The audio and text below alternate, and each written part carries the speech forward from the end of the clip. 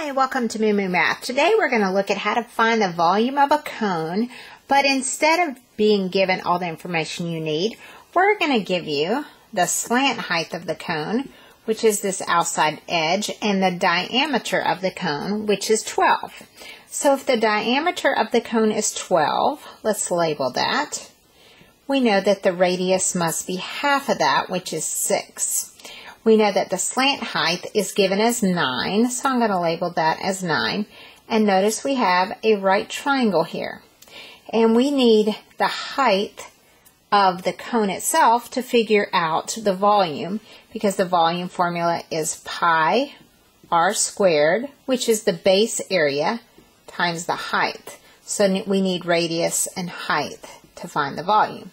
Well, the radius we can get because, we know the diameter is 12, so the radius is 6. And then we're going to use the Pythagorean Theorem to find the height, given that we know that the slant height is 9, the radius is 6, and the side that's 6 is the leg of a right triangle. So I'm going to redraw it down here. This is 6, this is 9, and now I can use the Pythagorean Theorem to find this missing leg, which is the height. So I'm going to take A, which is my missing side, squared plus B, which is 6 squared, equals C squared, which is 9. So I'm just plugging into A squared plus B squared equals C squared. So A squared plus 36 is equal to 81. So A squared is equal to 45, and to undo a square, we're going to take the square root of both sides.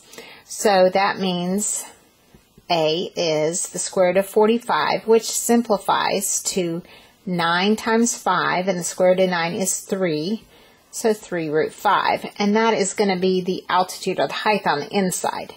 Now let's go back up and plug in that 3 square root 5 for the height.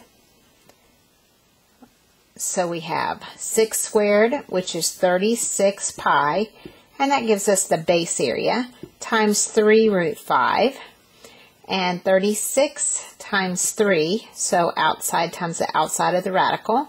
That will give me, 108 square root 5, and then I have to stick my little pi next to it.